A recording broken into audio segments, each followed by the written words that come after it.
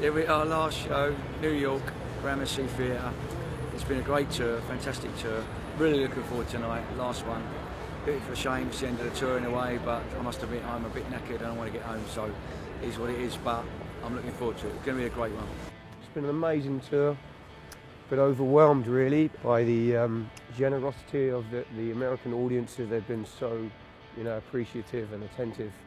So it's been absolutely wonderful. Yeah, it's sad coming to an end. What can I say? We had no idea what to expect in America.